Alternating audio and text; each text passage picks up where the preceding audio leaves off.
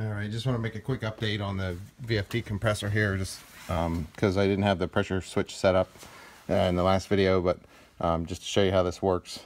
Using the stock pressure switch that came with the compressor, it has the air unloader here, which is nice. I just have this wired up right now with some Ethernet cable, and I know this isn't ideal because it's wrapped around the, the power going to the motor there, which is probably not a great idea.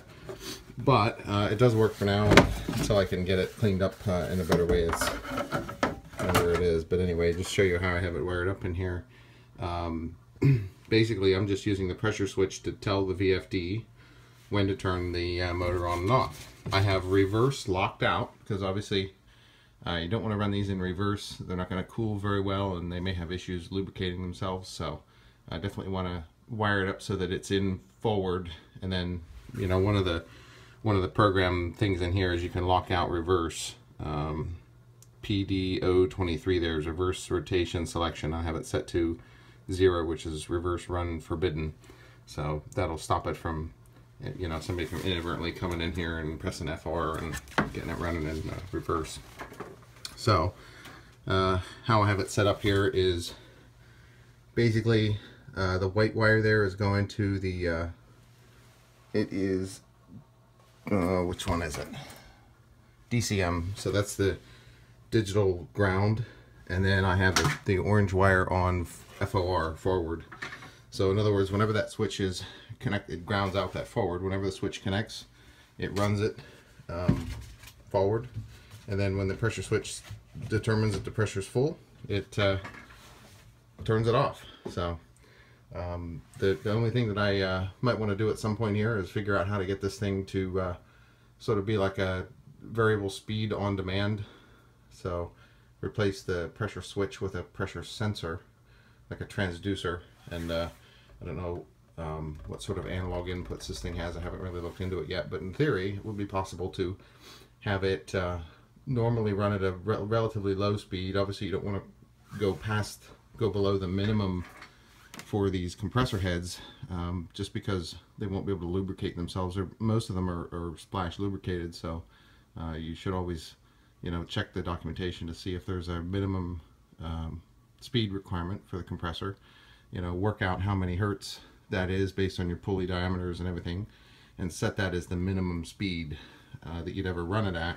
But under normal operation, this compressor is way oversized for what I need. So I'm thinking, you know, if I can run it, let's say it runs at, let's pick an arbitrary figure. Let's just say it runs at 900 RPM right now, but it's, you know, rated for down to 500. Well, I might have it use the pressure transducer to run at 500 under most normal circumstances, and then if it detects that when it's on, the pressure is still going down, it can speed it up to sort of try to catch up, you know, just as to keep the noise and everything down, even though this thing is amazingly quiet, really, for how big it is. So I think with compressors, the bigger they are, it seems to be the quieter they are. So maybe one of these days I'll get a rotary screw compressor and play around with that, but that's a long ways away. So, but anyway, I'm very happy with this unit. You know, the only thing I can think right now is just longevity of the motor with the VFD. It's a US Motors, I don't even know the model number on it. It looks like a decent motor, but you know, I have heard stories that VFDs can be tough on three-phase motors. Just I'm really not even entirely sure why. It's something to do with frequency harmonics and who knows what, but as of now it seems to run okay. It starts reasonably well under load. I haven't pumped it all the way up because I had to take the gauge out to clean it, and so I didn't want to have to drain all the air and pressure cycle the tank, but it seemed to start without any hesitation at well over 60 or 70 pounds, so I don't see why it wouldn't at 140. So at any rate, very happy with it. But yeah, that's how I have it set up. So you definitely want to look into doing something like that if you're going to do a VFD on your compressor. You do not want to just use a contactor, and you know, you can't treat a VFD as if it were three-phase coming from the power company. You can't just cut it off.